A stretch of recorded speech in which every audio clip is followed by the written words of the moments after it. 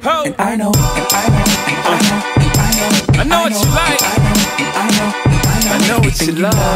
Everything you love, baby, you love. There's never really been anything done like this in Flint before.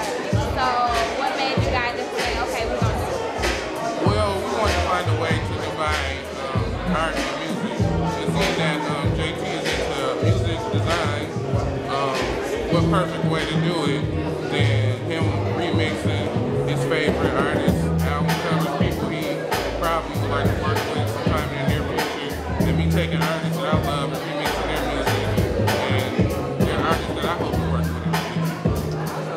Okay. Final pieces are great. There were some things that I didn't see that are very interesting here.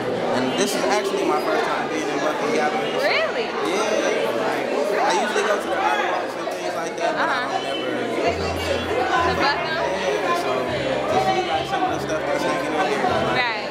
very, very inspiring for me. So Well. I gotta go back home and get in the lab. Okay. It's just really nice to see like hip hop represented in a gallery setting. Like so often hip hop is not even acknowledged as like a real art form. So to see it like in a gallery on walls, people can purchase it. It's great. About this event, like, I actually didn't know what to expect. It's really nice. I think that his artwork is amazing. I wish I could get to do a picture of my mom. So I can look at my house. It was really nice. So I hope y'all listening. how you feeling? Feeling good, man. I'm having fun. Nice turnout.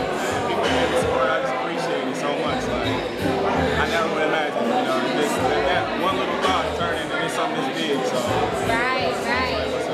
So everybody's been supporting you. What did you want people to get out of this the most? basically, I just wanted to bring people to a setting where they don't usually come to. More so than the music, I think art and music really, you know, brings people together. And so I wanted people from, you know, it was a diverse crowd here.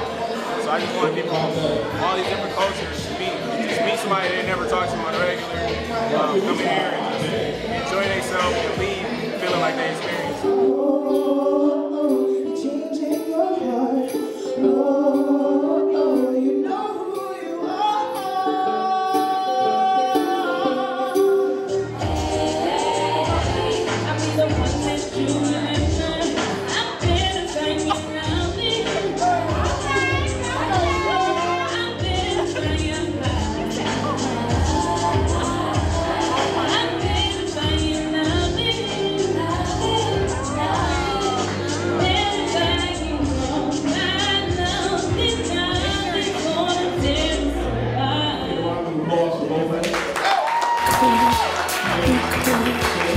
It's in my futurist dog.